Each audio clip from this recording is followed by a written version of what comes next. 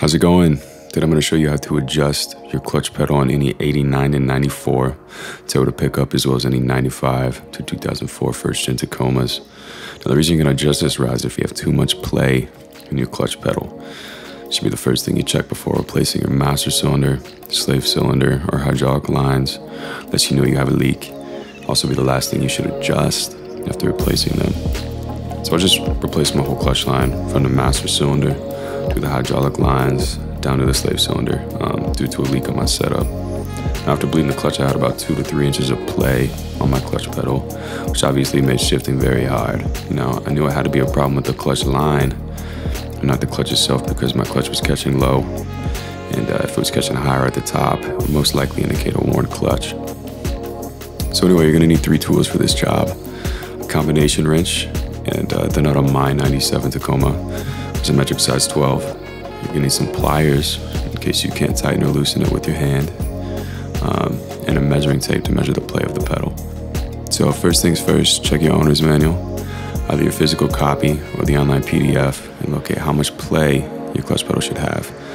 Tacoma states that the play should be between 0.2 inches and 0.6 inches.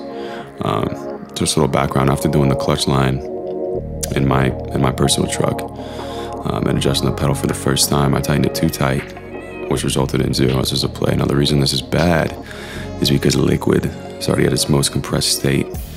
However, it can still expand. So let's say if it's a hot day and you have 0 inches of play, it can damage something in your clutch line, your master cylinder, your slave cylinder, or your hydraulic lines, because it has no room to expand. So that's a reason that the manual says 0.2 inches for the minimum. So you're gonna go ahead and climb under your steering wheel, follow your clutch pedal up until you find this nut in this rod, which goes into the master cylinder. So loosen the nut so you can either thread or unthread the rod. If you're twisting the rod right, moving it closer to the firewall master cylinder, you're gonna tighten the play.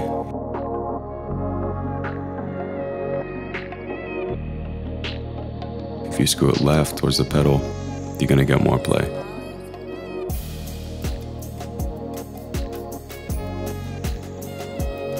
Now a little goes a long way, so make sure you check with a measuring tape before you start, and after you make any adjustments, even if they're minor.